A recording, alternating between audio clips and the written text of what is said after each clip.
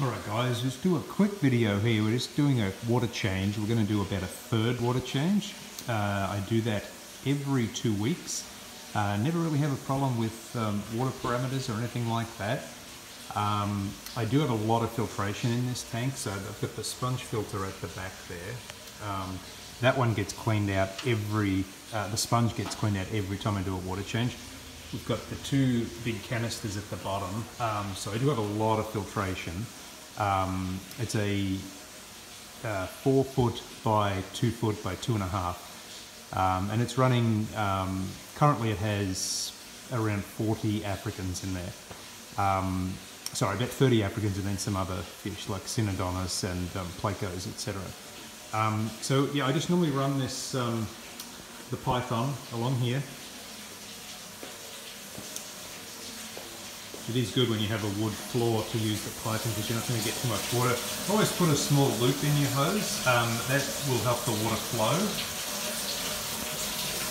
and not to collapse. And then you just run it into the sink, just like that. And we'll actually come in here and wash out that sponge for the filter in that same water, because 90% of that water is out of the tank.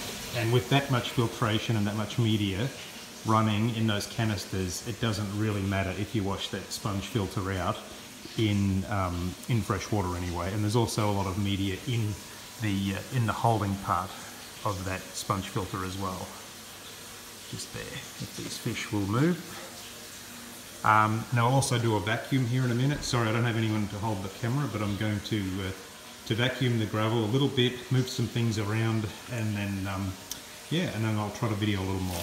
Alright, so I've got my son to actually record this so you can see, but we're just going to wash this sponge filter out. A great way to do it is just underneath this running water, and eventually that is going to come out really brown. As you can see there. And again, this is probably like 90% tank water that's coming out of here with a little bit of fresh water for the suction. But with the amount of media in that tank, it really doesn't matter. If we didn't have all that media, you obviously wouldn't do this. You would use a bucket of water with tank water and do it. But I've been doing it this way for years, and there's never a problem because of the amount of good media that I have. Here, I'll just record a little bit. I have just vacuumed the tank, but you can just see here, we just go along and we just suck up any of the extra debris that's in the gravel that has built up over the last few weeks. And we keep the gravel fairly clean. I don't go too crazy with it, but again, a lot of bio load in this tank, so you don't have to worry too much.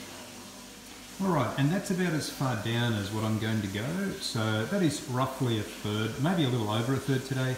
It doesn't really matter. I wouldn't go too much further than that though. So we'll turn off that suction and we'll start to refill the tank. One thing I do every time is I add in around a half a cup of aquarium salt. The cichlids love the salt. They do like an alkaline water.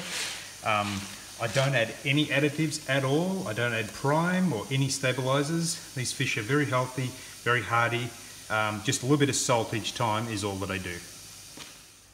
Water change is all done for another 2 weeks. Crystal clear, looking great.